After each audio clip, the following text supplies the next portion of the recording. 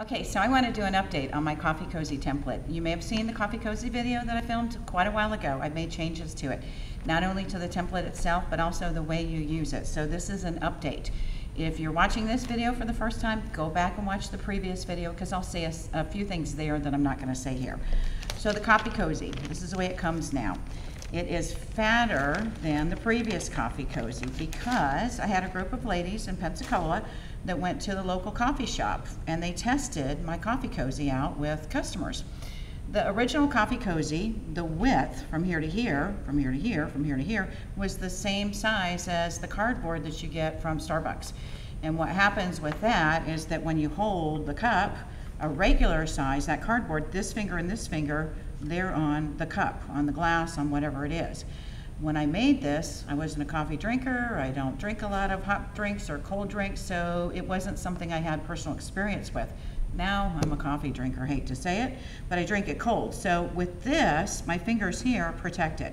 So what I did was I made it fatter. So this has been changed. If you have the previous one, that Coffee Cozy, and you want to do an upgrade, I'll give you an upgrade price. So if you bought the previous one and you want to buy this new one, let me know and I'll put money towards the purchase of the new one so you get some credit. All right, so this is our Coffee Cozy. I want to talk about also how we're going to finish off because I've come up with a few new things. Because this is wider, we're going to change the way we finish off, and I'll talk about that stuff later on. So let's talk about our fabrics. In the previous video I showed you this and I want to just reinforce it. Do you see I've got wrong sides down? That's not how we want to go. We want to go right sides together or wrong sides together, either way, and then you'll have a piece of batting too. I don't have batting, I didn't bring any for the video, so imagine I have batting in there. The beauty of the Get a Grip material is that I can grab and cut all of these layers at the same time. So if you have fabric where you want to take advantage of something, I don't have anything here that's any different, but if I wanted to have certain things, when I look at this, I place this down and just kind of look underneath, and that'll give me an idea. I want to use this so that I've still got extra fabric so that I can make some more. So I'm going to turn, and when I go to cut, again, we're going to think batting. Batting or polar fleece or felt or something that's going to give a little bit of a substance. You can also use a towel on the back, or you can use polar fleece on the back or felt on the back instead of as a centerpiece. And then the terry cloth fabric that you can purchase. So it doesn't have to be fabric, it can be a towel from your linen closet.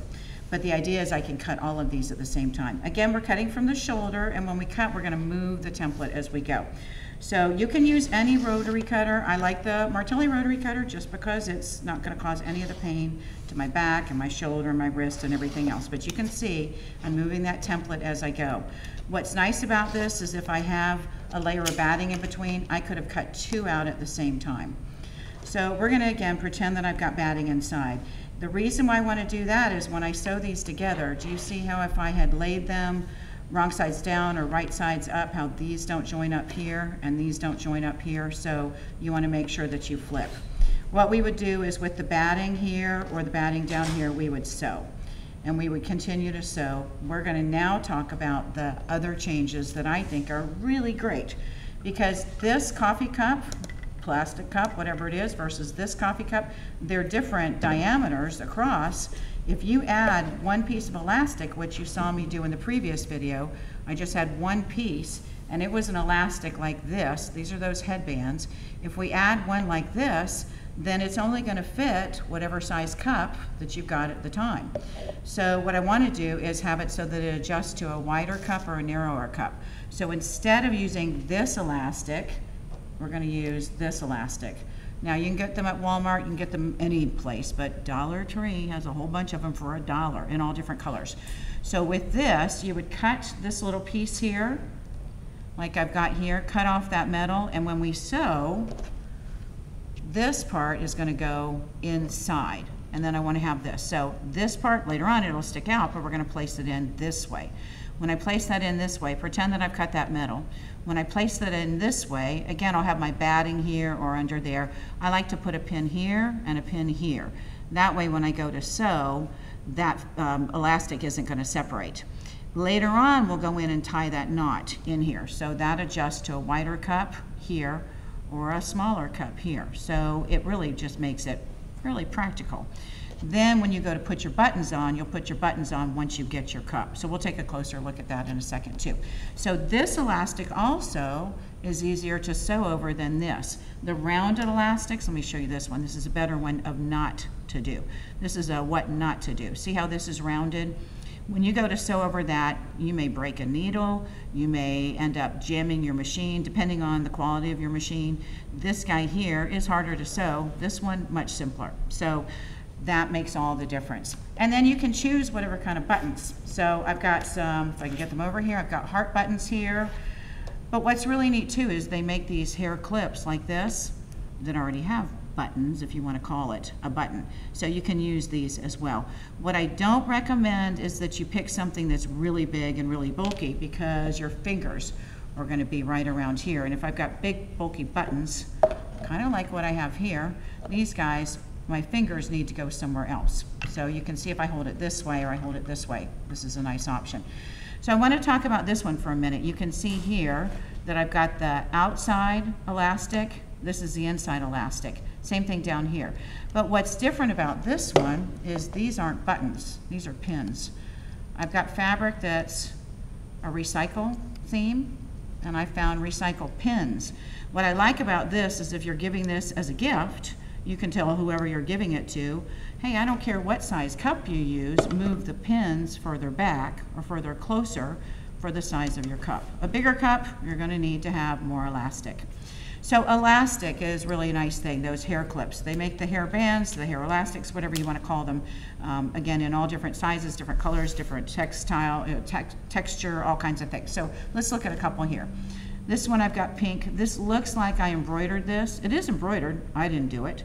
It would cost more time, more money. But this I got at one of the local craft shops in the scrapbooking department, and they had it on sale for 99 cents. And there were probably 5 more on that sheet. So this looks like it's work that I put into it. It just gives it more of a shabby chic kind of a look. And then you choose the buttons, how much embellishment you want to do. This one I've added the lace here and some buttons that kind of have a lace look, and again the elastic. I want to talk for a minute about Velcro. A lot of people have done Velcro. People ask me all the time, why don't you do Velcro?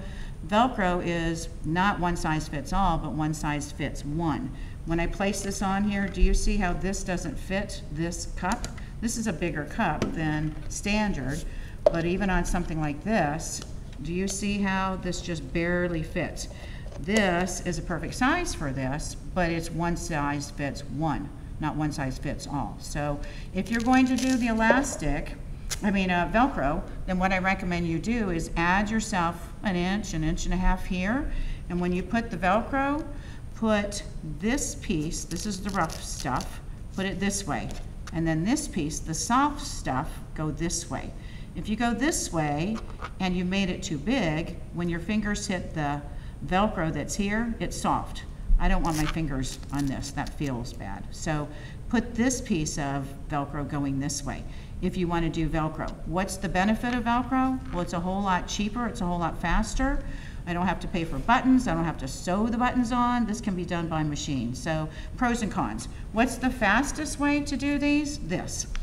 Now I did a pretty one with some prettier elastic, not this, but something a little bit prettier inside of here, some color. These guys here, if you make this with a piece of elastic in here and a piece of elastic in here, then that will adjust. If you're going to do a whole bunch, and these are more practical than they are pretty, then this is great. So this will adjust for a bigger cup or a smaller cup. Let me put this on here. You can see here it fits, but it will also fit. Imagine I have a bigger cup, it will stretch. So change the elastic. I call this the ugly underwear elastic. In the old days, we had that white elastic on all of our underwear when underwear only came in white. Now you can go in and add something with some color. They also make these little guys.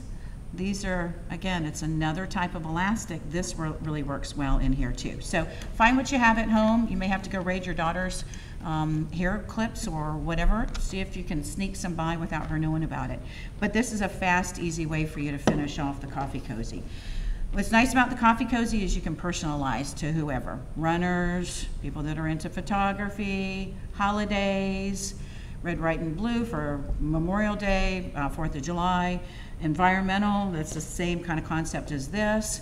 You've got a college kid that's big time into drinking coffee, but they want to be kind of a college kid, so make it a little punk or retro, whatever. People that have dogs, cats. If you love the Tim Holtz stuff like I do, here's some of the Tim Holtz fabric, or you just like the vintage, or for somebody that's a little bit older, they'll appreciate this look because it takes us back. And oh, by the way, can you see the direction that I have here? The fabric direction I talked about in the previous video. If you want that direction here, this is the way the fabric's supposed to go, then when you lay out that template, look at your fabric. I don't really care that it's this way because this is going to go around the cup like this, so I'll be able to see. But if the fabric direction makes a difference, then definitely, take advantage of that. All right, go watch my previous video if you haven't seen it, and send me some pictures of what you make with these. I'd love to see them. Okay, I have one more thing to add. This is that fabric that's already pre-quilted for you. If you want to do something like this, in my previous video I said you can't put a binding on it. This gives you an idea. Here's your prepackaged binding. You can make your own too. I started gluing this on just because I didn't have any pins, and I had glue in my hands but no pins, and then we would do a decorative stitch on top of here, or double needle, or top stitching, whatever it is. But you can imagine this coming along all the way around here. If you're going to do a bundle of gifts, later on, you'll see my video, my box bag. You can do the box bag. You can do the coffee cozy. You can do the microwave bowl template and do it as a gift and put all of the nice little tools and things in the box for them.